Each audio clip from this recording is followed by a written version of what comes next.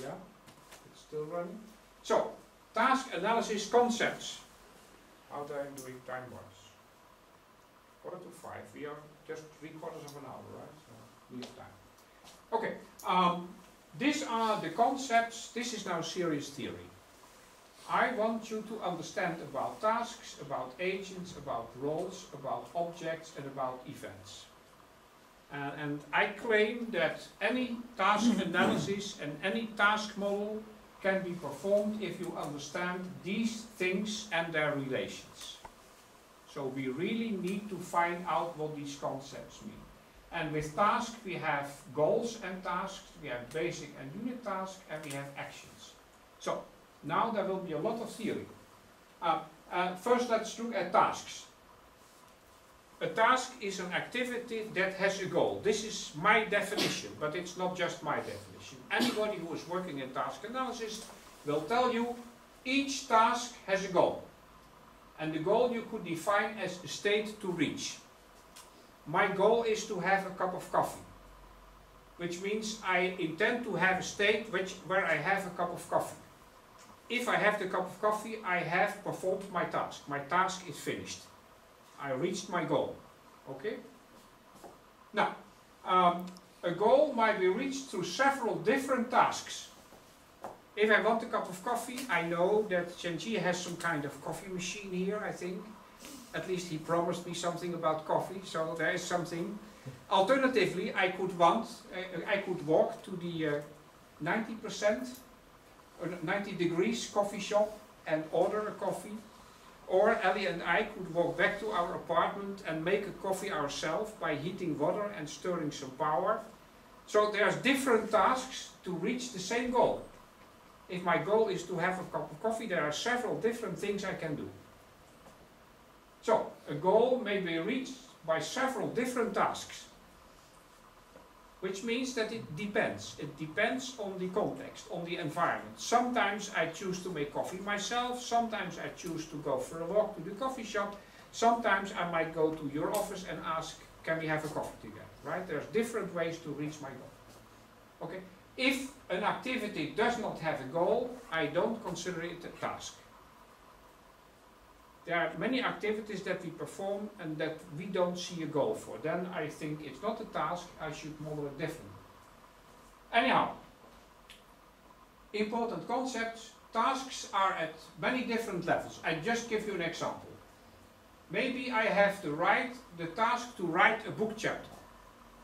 Actually, I'm writing a book chapter on task analysis. Why not? Now, in order to write a book chapter on task, I have to do many things. One thing is that sometimes I need to spell check the chapter text to find out whether the text is correct English. And in order to spell check, I need to repair a misspelled word, because there's a word that I misspell. You can see this is different levels. This is a thing that takes me 2 months. And this is a thing that takes me an evening. And this takes me 5 seconds. Right? So there's tasks at different levels. And the big task contains a lot of small tasks, and each small task contains even smaller tasks. It's a full hierarchy of tasks. And now we have activities. Activities are tasks or subtasks that I can delegate to somebody else. So for instance, I'm not very good in spelling in English. My English spelling is lousy. So if I have finished my chapter, I ask my colleague, could you check the spelling? And then my colleague will have a nasty evening checking my spelling errors, right? So I can delegate the task to somebody else. And I could even delegate it to a machine. Microsoft Word, by the way, does a nice job in spell checking English. As long as you tell them whether it's American English or British English, it's okay, right? So, you can see, we can delegate tasks, and I call them activities. This is just my word. This is a label. An activity is a task that I can delegate to somebody else, or to a machine, or to a group. I could ask the secretariat. The secretariat is an office with 5 secretaries. And I can ask them, could you do this for me? Right? So sometimes I ask a group, sometimes I ask a person, sometimes I ask a machine. And I call this an activity. An activity is a package that I would like to delegate sometimes. Now, delegating could also be mandating. And I make a difference between delegating and mandating. Mandating means that I tell the other person, do it in any way you want. You are the expert. I leave it to you to make it better. And delegating, on the other hand, means that I tell the machine, you should do it according to these rules. You couldn't make any initiative. Microsoft Word should not make any initiatives. If they cannot improve the Word, they shouldn't just find a nice word for me, but they should tell me I cannot repair this word. But if I ask the secretariat to do it, they know me, they know the domain, and if they find a better word, great, thank you. Right? So mandating means it's up to the other to perform the activity in any way they do best. So especially if the other person is an expert, I'm happy to mandate.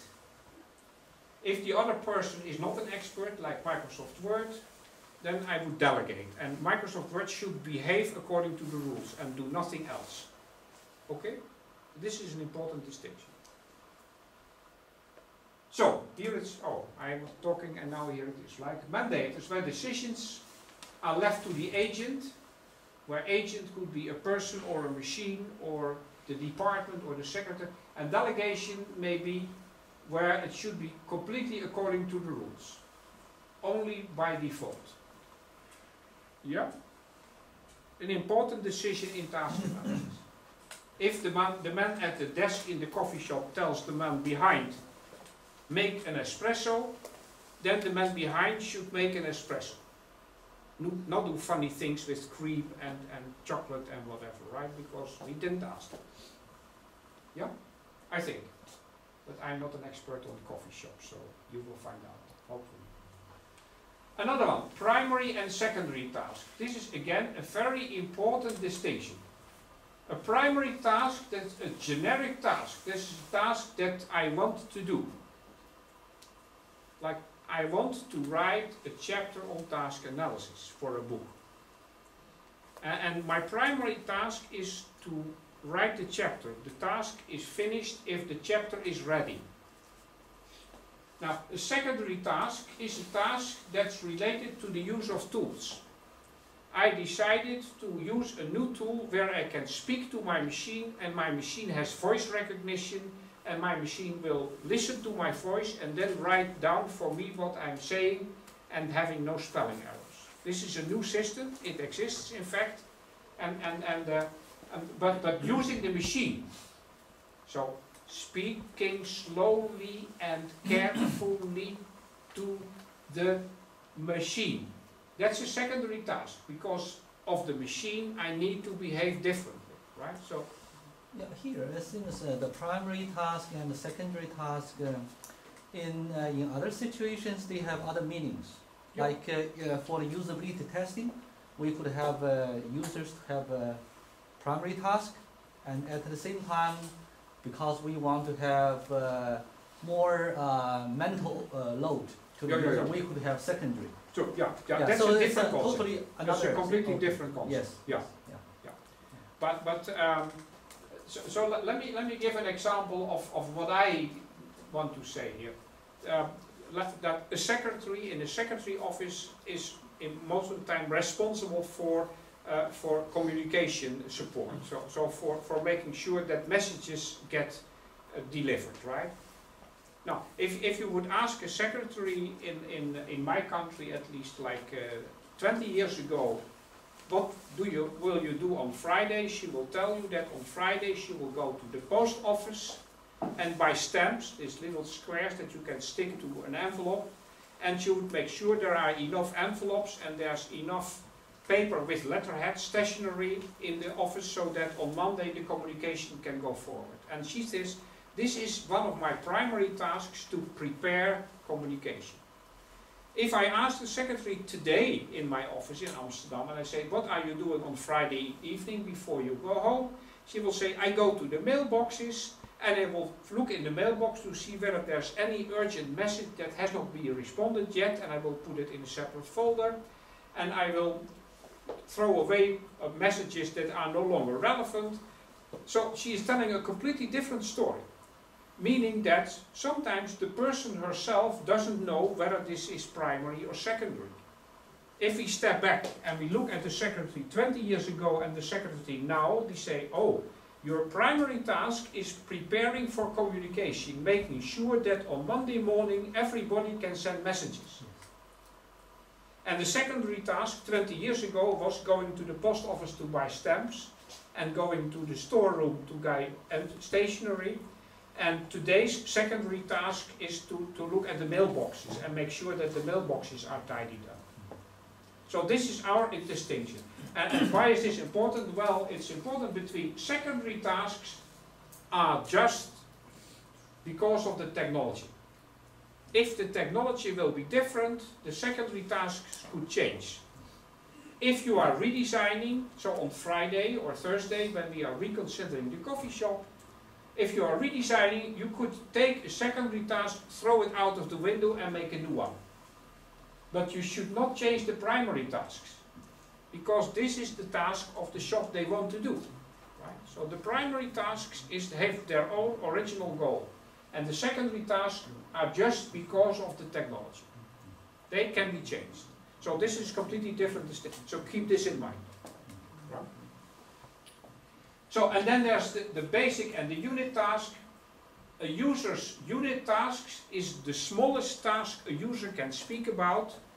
So, for instance, if you ask a secretary how she is handling writing a letter, she will tell you that she takes a document, she puts the content in, she puts the date on, and then she goes to the boss for a signature.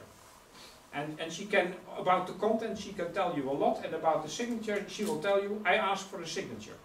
And asking for a signature is a unit task.